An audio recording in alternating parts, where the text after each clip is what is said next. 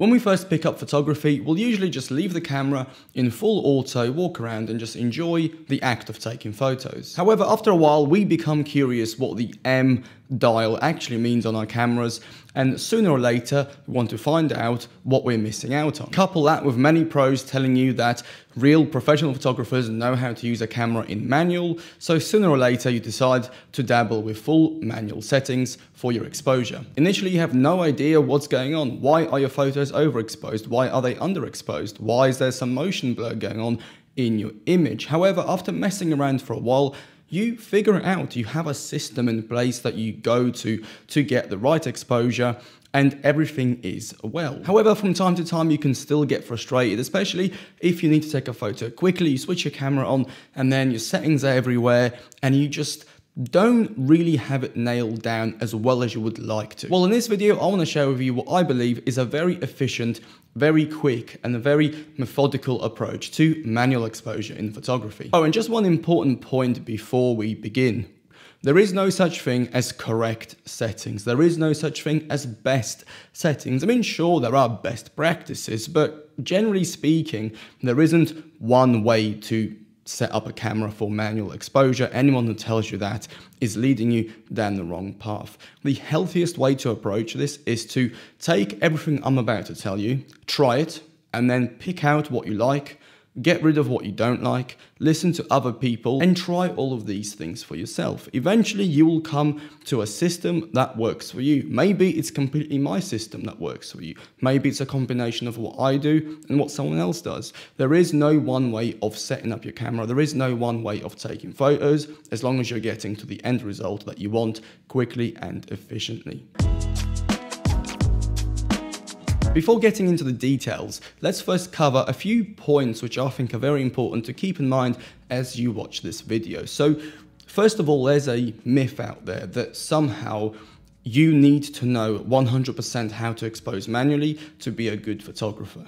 That's not entirely true, because knowing how to expose your camera does not automatically mean you know how to see good light, you know how to put together a good composition, or to take an image that is interesting. There are many photographers who just use their iPhone in auto and don't even know the concept of manual settings, yet they create incredible work. And equally, there are people with, $6,000 mirrorless cameras who can tell you every single setting backwards, yet the best they can come up with is a photo of their cat in their garden. So the two don't always go hand in hand. However, being proficient in manual exposure means that when you do have the vision for good light, good composition, interesting subjects, then you know how to set up your camera to get the most out of those scenes and to really make that vision come to life. For example, if you want an out of focus foreground with some motion blur, you will know exactly where to put your shutter speed, where to put your aperture, and what ISO you would need to balance everything out and make it work. Also, being proficient in manual means you understand how your camera works and how it exposes. So if you do use automatic settings or semi-automatic settings, such as aperture priority, you can keep an eye on what the camera is doing and intervene if you think it's not doing something that you think should be done in a different way to get the result that you want. And finally, being proficient in manual means that you can completely take over when you're faced with very challenging light. So for example, fog, snow, or even nighttime photography can sometimes prove to be difficult for semi-automatic or automatic settings, and manual, in my opinion, is definitely better for those scenarios. Another way to put this is that if you know how to drive a manual car, it does not make you a better driver, because you can know how to use a gearbox, but you might not be able to know what to do if the back of the car steps out on a slippery road. You might not know what to do if the steering starts to go light because you're understeering into a ditch. However, once you get your head around the basics of how a car behaves, then being able to change gears manually will just really elevate your skill as a driver, because then you'll be able to prepare the car for the corner or for the situation that you're about to enter. And again, same with photography. Being able to shoot in manual doesn't make you a better photographer with regards to seeing light and subjects, etc. But once you can see light, composition, subjects, etc., being able to shoot manually can help you prepare the camera for that condition a little bit better. Of course, there are some scenarios where manual is way better than semi-automatic. However, there are other scenarios where I would always choose aperture priority over manual any day of the week. I would suggest using manual when you are faced with challenging conditions such as fog, snow, or even nighttime photography. I would also use manual if the light is consistent. If you're shooting, let's say, in the desert on a bright day, then you might as well leave it in manual because, you know, the light is not changing. Or even if you're shooting on an overcast day and everything's sort of grey and gloomy, as long as the light doesn't always change, manual just makes things a little bit easier. When you're shooting for a specific type of photo, such as motion blur, or to try and freeze very fast motion. When you want to really slow down and be very thoughtful and methodical with your approach to photography. So the process of photography is more important than the end result. And finally, when you really must have all the control over your scene. So for example, if you see a nice, high contrast scene in the city, you expose for the highlights, let the shadows fall to black, and then you just chill, wait for the right subject to come in. For that type of scenario, manual is obviously way better than any aperture priority or shutter priority type setting. I wouldn't recommend using manual for the following scenarios. So first of all, when you're faced with ever-changing light, a good example of that is if you're going in and out of, let's say, markets on a sunny day. 1 minute it's full brightness and midday, next minute you're somewhere a little bit darker, and then there's pockets of light everywhere. So if you find you're always changing your settings, this could be a good time to flick it into aperture priority. Second one is if you are in a fast-paced environment where getting the shot is more important than the process. So for example, you're driving through a town you've never been to, you might not come back to again, and you are taking photos out the car window. Well, in that case, aperture priority is way ahead of manual because it saves you a ton of headaches and things to think about, and you can just focus on getting the good shot. And finally, if your attention is split between photography and something else. So for example, if I'm out with friends, if I'm out with family, or I'm traveling with family, then I'll just leave it in aperture priority, because at the end of the day, I don't want to be just sitting there always, focusing on the settings and not enjoying the moment. I'd rather just let the camera do its thing, put it to like f4 or something, and forget about it.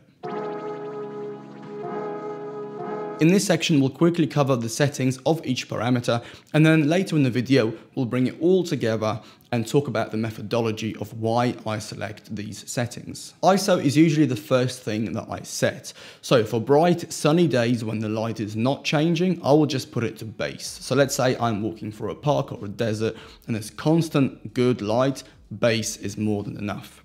If I'm on an overcast day or a cloudy day, and again the light doesn't change all too much, I will raise the ISO a little bit to 320. If I do find myself in a position, as I've mentioned earlier, where the light is constantly changing, you're in and out of buildings, you're in and out of markets, it's sunny, there's some shadow, then I would put it to anywhere between 320 and 500, just depending on the light. The next thing I would set is the aperture. So my go-to aperture setting is f4 because I believe it's the best kind of mid-ground with regards to the entire aperture range of a typical lens. The reason for it is because at f4, you do have a bit of background blur, so you get a bit of separation, but it's not too much that you just lose context because everything is completely blown out. Also, because you're not wide open, the lens is usually a little bit sharper, a few stops above from wide open. You are still letting plenty of light in, but also you are cutting a little bit of the light out. And finally, because you're in the middle, if you do need to make any emergency adjustments that I'll talk about later, you can go either way on the aperture range. In some cases, I would open the lens up even more to f2 or f1.4 when I am faced with either very low light or I want to increase the amount of background or foreground blur. So if the scene opens up, then I can drop it down, or if I want the softest possible image. On the other hand, I will close it down to f8 if I want to cut a lot of the light out. So let's say it's June, midday, so much sun's coming in, so f8 cuts a lot of it out. Obviously, if I want to have more in focus with regards to foreground to background relationship, and if I want to have the sharpest possible setting, because most lenses are at their sharpest roughly in the middle of the aperture range. Sometimes it'll go to f11, not very often, and anything above that I tend to stay away. Last but not least is the shutter speed. Personally, I like to keep it at around 1/500 or above. In my experience, I've just found for a run and gun style of photography like I do, 1/500 is enough to pretty much reduce most motion blur within reason. Anything below that, you do increase the risk of motion blur. However, if you're the type of photographer who just takes their time, you stand still, you'll hold your breath, you'll put the camera up to your eye and take a photo, you can get away with a lower shutter speed. I would say anything 1/250 or above, you're good. And finally, my maximum shutter speed is usually one setting below the maximum of the camera. So the X-T4 goes up to 1/8000. Therefore, I will usually stick to 1/4000 as my maximum. Simple reason is I always want to have one extra click in reserve for emergencies. Having done countless workshops, one of the most common frustrations that I will hear from people and from you guys if you're watching is that your photos come out blurry. Now, in some cases, it is to do with focusing, but honestly, 80% of the time, it's to do with the fact that shutter speeds that are being used are just way too low. And when I ask why are you using such a low shutter speed, the most common answer, as you can expect, is to keep the ISO down to base, therefore to have the cleanest image possible. And honestly, I completely understand why, because the moment we start researching online about shooting in manual, almost everyone always talks about that you need to keep your ISO as low as possible and ideally at base. And in many cases, even with cameras in auto settings, they would rather reduce the shutter speed than increase the ISO. Now, just very quickly, I don't want to go down the whole rabbit hole of at what ISO are photos acceptable with regards to noise.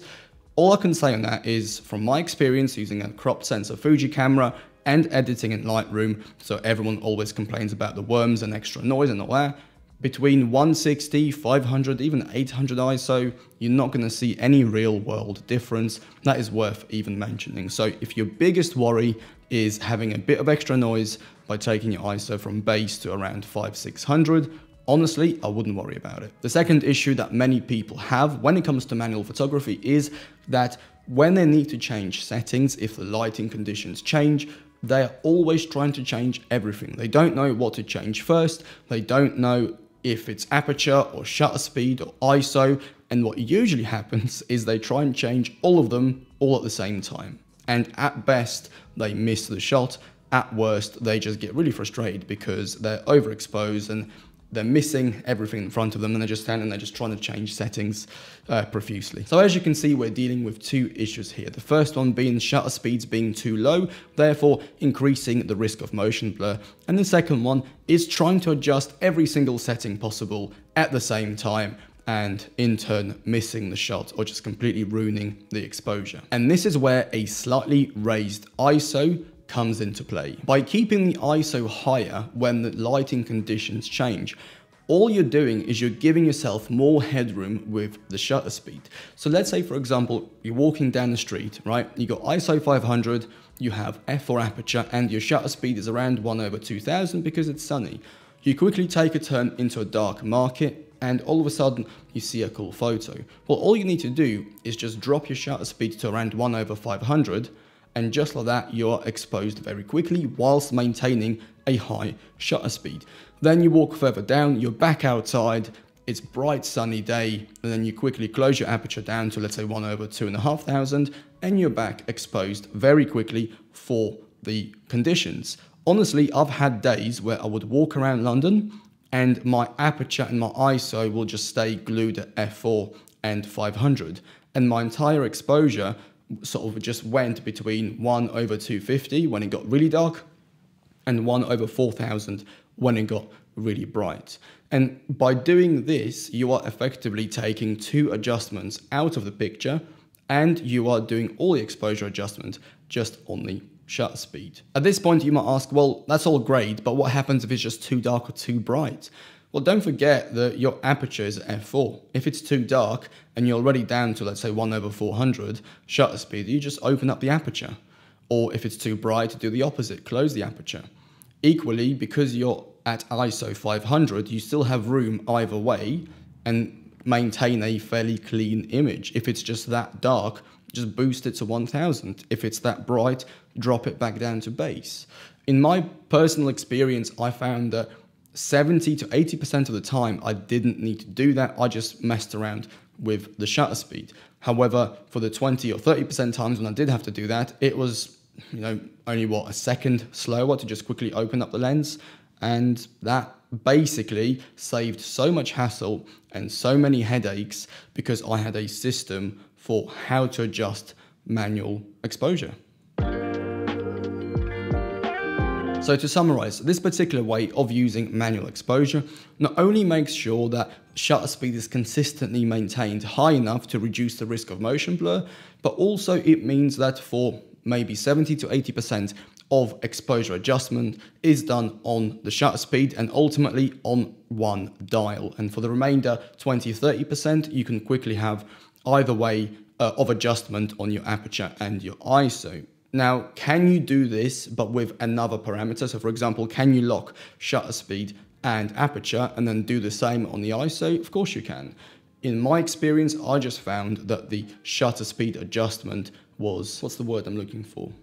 More efficient than using ISO or aperture adjustment and the other parameters being locked. As I've said at the start of this video though, this is purely my approach to manually exposing a camera, and your mileage may vary. You might try this method and you just can't get on with it. However, every time I showed this method in my one-to-one workshops in London, people usually found it very intuitive. And I just want to wrap this video up with one last bit of advice, and that is to make any exposure adjustments before you walk into a new location where the light is different. So for example, if we're walking down the street and then we turn down a dark alleyway, change the exposure as soon as you notice the change in light. Because if someone comes out and you want to take a cool photo, by the time you switch the camera on, by the time you see, oh, it's underexposed, let me just quickly drop the shutter speed, you might have missed the moment. So it's something that used to catch me out all the time. And now I make a conscious decision to double check my exposure every time the ambient lighting changes. So that's it. That's all for this video. I hope you have found it useful. If you found any value in this video, please give it a like. If you have your own thoughts and comments, please write them down below. And that is all. So thank you very much for watching. I hope you have a fantastic day.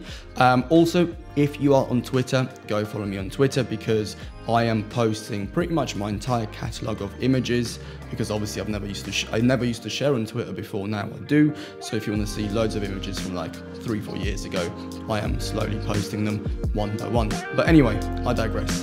Thank you, and I'll speak to you soon. Bye.